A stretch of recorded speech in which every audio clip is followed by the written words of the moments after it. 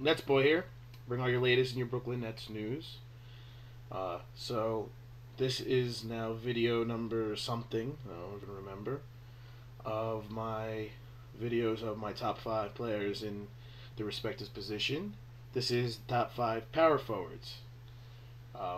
Before I start, this video might be a little bit faster than the other ones. I've noticing that I've got a whopping 4 views on my last video, which means a couple things. First, it means that nobody really knows about these videos, and that's number one. Number two is anybody who does know about them doesn't care to watch them, and number three is anybody who does watch them gets sick of them because they're kind of too long. So last week's video was a little bit too long. It was like 15 minutes. So I'm going to try to make this one a little bit quicker. I'm going to try to make all the videos a little quicker. I think under 10 minutes. There's no reason for me to be sitting around talking for longer than 10 minutes about anything, really.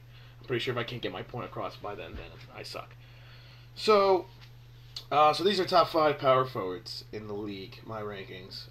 Of course, the season has not yet started. It's early September, though we're getting there. And so I'm just ranking everything right now. So, top 5 power forwards. Now, the power forward spot, this is the true power forward spot. We're not talking about those power forwards who play the center position, and they're called centers. No, they're called power forwards. So, let's go in. My honorable mention is Dirk Nowitzki. And Dirk Nowitzki is an honorable mention only because of his health issues. I think he's really a top 5 for sure. But because he was, he was hurt for half of the season, he only averaged 17 points, and 6 rebounds, a little over 6 rebounds. It really helped the Mavs when he did come back. But he was an honorable mention because he was mostly not healthy enough to put up his regular Dirk-like numbers. So that's my honorable mention. My number 5, or 5th ranked power forward is Blake Griffin. I think Blake Griffin is one of the most overrated players in the league. I think he really has no skill set other than the fact that he's extremely athletic. He's a lot like Shawn Kemp when Shawn Kemp came into the league. Shawn Kemp did eventually develop a more complete game as he got older and his athleticism went away. But for the time being, that's what Blake Griffin, I feel, is. He shows glimpses of potential of being a real basketball player, but mostly he just jumps over people. But he did average 18 points a game and 8.3 assists. 8.3 rebounds. He doesn't pass the ball much. But what really frustrates me the most about Blake Griffin is he averaged only 0.6 blocks per game. And I'm sorry, if you are as athletic as he is and can jump as high as he does, wouldn't you expect more than 0.6 blocks a game? That baffles me. Him and DeAndre Jordan both baffle me at how they're not like at least 2 blocks a game, both of them. So, Blake Griffin, you're number 5 only because statistically you're number 5, but I think you actually kind of suck. But I'm going to put you at number 5 because it's kind of a toss-up of who should be as number 5. Number 4 is Josh Smith. I was gonna say Josh Smooth for a second. Jay Smooth, Josh Smith. He's definitely showing that he is all the potential that he lived up to now. 17.5 points per game, 8.4 rebounds, 1.8 blocks. Really athletic, starting to show his complete skill set. Still gets a little shooter happy, thinking he can shoot threes. It's not really his game. But overall, he's definitely a guy that deserves to be in the top 5 of the power forwards.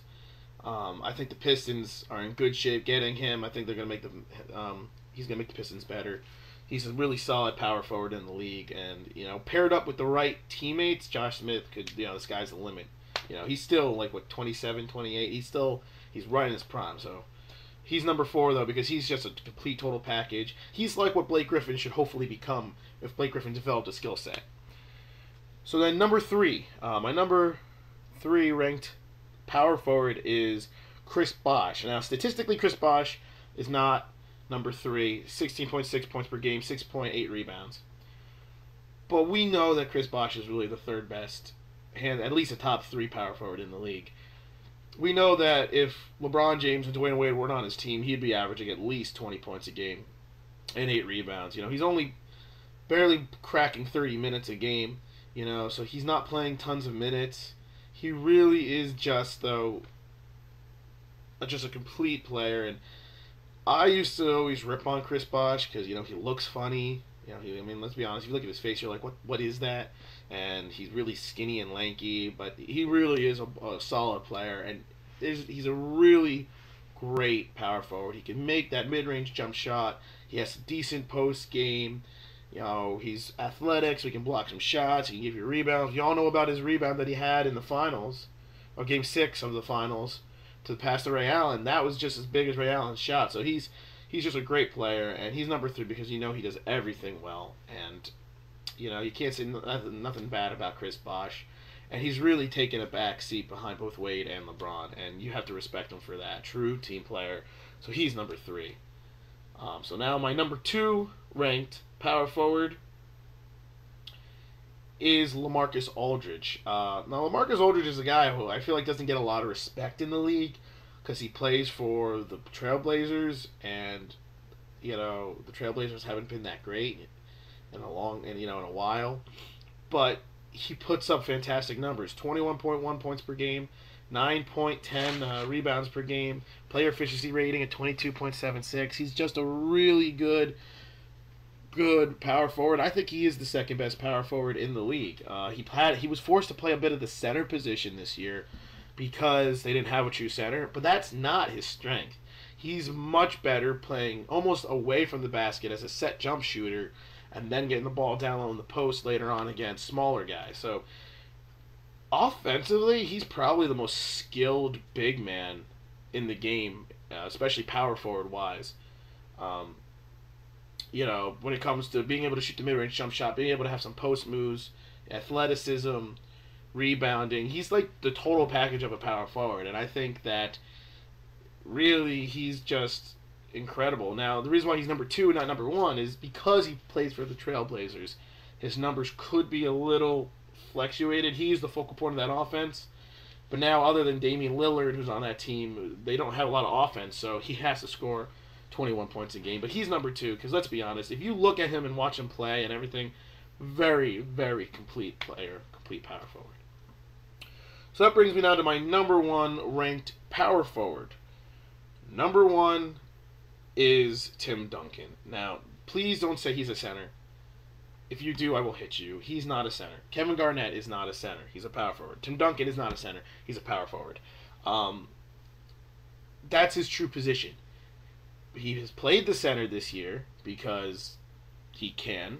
So has Kevin Garnett, and so has even Chris Bosh and LaMarcus Aldridge. These guys are power forwards. I just want to make that very clear because I get in fights with a lot of people about who the top in each positions are, and they say things like, "Oh, Tim Duncan's one of the best centers." And no, he's a power forward. He'll tell you that. But Tim Duncan is definitely, though, the best power forward in the league, and this was something that I never really originally would have said, but honestly, he really is. Tim Duncan, in the regular season, he averaged 17.8 points per game, 9.9 rebounds, but what was so impressive was 2.6 blocks per game. But the guy is in his late 60s. He's late 60s. Okay, he's really his late 30s. But, he's been around so long, he might as well be in his late 60s. He's in his late 30s, and he's still put up these fantastic numbers. And we saw in the playoffs how he cranked it up. It was phenomenal. And, everything about Tim Duncan. Why wasn't he in, though, at the end of Game 6 to get that rebound? Popovich. Never mind. Tim Duncan's the best power forward in the game. He's just the most complete player. That ugly-ass mid-range off the backboard shot. His ability to rebound, his good solid post game. He's very awkward with the way he looks and the way he plays, but he's very efficient.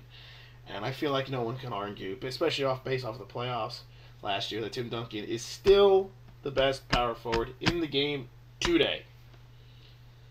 Then again, the power forward spot, there's not really one guy who jumps ahead of the rest. There's a lot of good power forwards, but not a great one. But you know what? I definitely think Tim Duncan, is still the best, just because of what he brings to the table. His veteran leadership, his defense, his offensive ability, his fundamentals, his ugly ass gameplay, brings everything that you want in a power forward. So that's why he's number 1. So there you have it. My top 5 power forwards. There's definitely room for argument here, with especially like David West and Serge Ibaka and David Lee. You can get those guys in there, even Paul Millsap. There's a lot of good, solid power forwards, but these are just my picks. So that's that with that. That. Uh, Good. 10 minutes. This video has been 10 minutes long instead of my 15-minute long video I had last week. So hopefully, these videos stay about 10 minutes. So if you're one of my 4 people who watched my videos last week and you're watching this week, start spreading the word. 4 people, just, there's something about not having 5 people that make me upset.